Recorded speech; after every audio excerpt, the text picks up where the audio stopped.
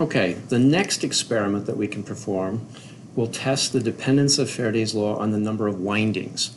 And to do that, I need to add some more windings to the pipe. And so first, before I take this apart, I'm going to make a note of which wire I've connected to negative and which one to positive. The negative was the very first one I put down, and the positive was the wire that I wrapped over.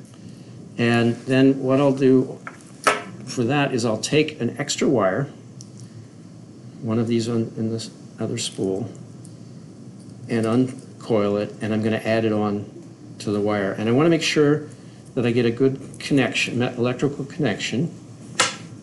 Put the spool there, and then that I wind it in the same direction. If you wind it in the opposite direction, the voltage, the EMF will cancel instead of add, and you'll get bad data. So I'm just going to take these two bare ends of the wire and twist them together. They don't have to be tight. We want to be able to undo them later. So I'll just cross them and give about 3 twists of wire. And then I'm going to take the blue tape that holds it off and keep winding.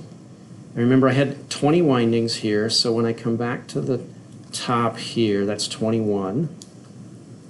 And 22.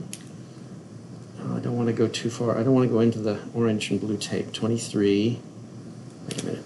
Let me make sure I got that right. There's 21. 22.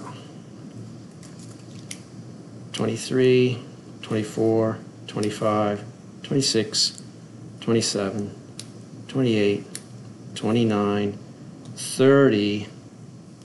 Oh, I can get another one. So we'll go to 31. I don't have to get, I just want to add about 10 more. And I will tape that down. And now I'm ready for another trial.